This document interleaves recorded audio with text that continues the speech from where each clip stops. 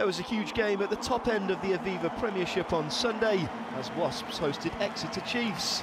The home side knew nothing but a win would be enough to keep their slim top four hopes alive, and they got off to the perfect start after just 70 seconds when number 8 Nathan Hughes provided Christian Wade with the simplest of scores. Andy Goode converted from the touchline, but the Chiefs were back level within 3 minutes. Scrum half Will Chudley seeing a gap in the defence and racing in to score. Henry Slade adding the extras. Wasps forged ahead once again when Elliot Daly nailed a long-range penalty from inside his own half.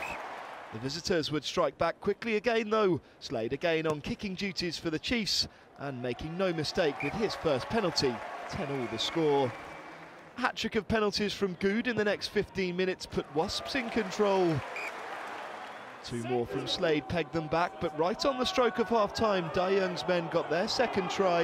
With the visitors pack in retreat from a 5-metre scrum, the referee had no choice but to award a penalty try. And after a Goode conversion, Wasps had a 10-point lead going into the break.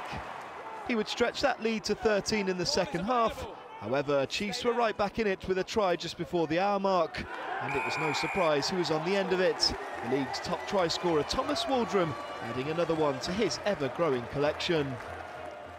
Slade's conversion was swiftly followed by an impressive long-range penalty, and the visitors were within 3.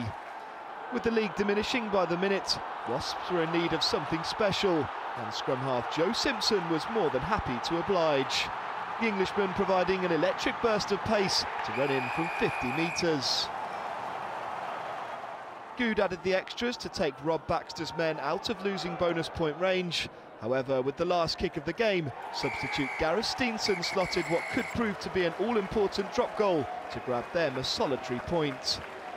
Wasps handed a huge boost in their hopes of European Champions Cup qualification and indeed a playoff spot. The final score from the Ricoh: Wasps 36, Exeter 29.